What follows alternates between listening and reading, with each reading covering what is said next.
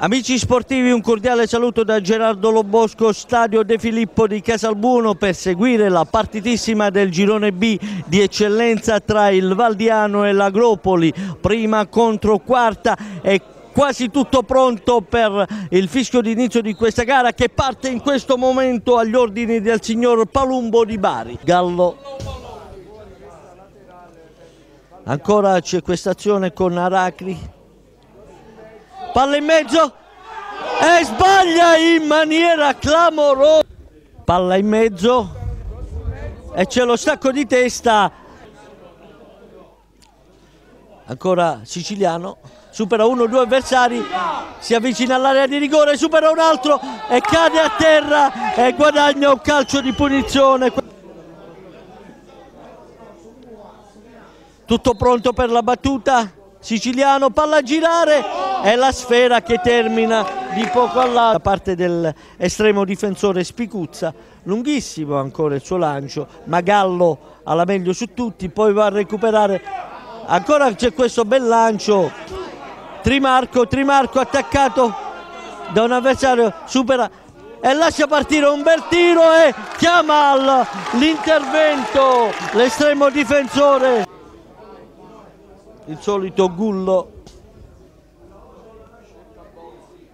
palla che arriva a Siciliano, Siciliano attaccato da un paio di avversari, finisce per perdere palla, la recupera Bozzi che appoggia su Natiello, Natiello prova ad andarsene, serve Apicella, Apicella al limite dell'area, guadagna il pallone resta in campo, l'arbitro reclamano qualcosa quelli dell'Agropoli. Intanto vediamo che Trimarco finisce per perdere e c'è il fallo di Landolfi abbondantemente oltre i 30 metri.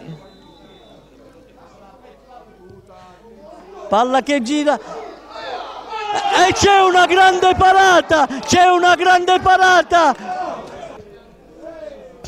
calcio d'angolo per il Valdiano, palla in mezzo, abbatte e c'è un calcio di punizione. Ancora un calcio di punizione. Nell'azione precedente il Valdiano è andato vicino al vantaggio, ma Spicuzza con un intervento straordinario ha negato la rete a Petriccione. Ora c'è ancora un calcio di punizione. Vediamo Siciliano, palla a girare e ancora una volta termina al lato.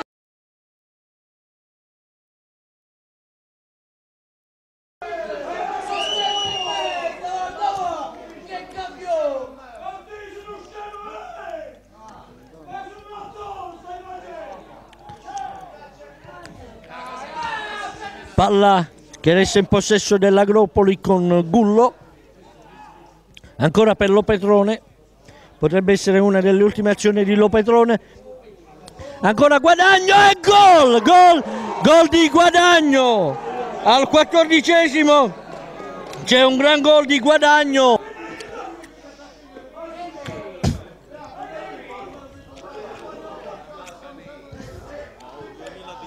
Intanto c'è ancora un'azione.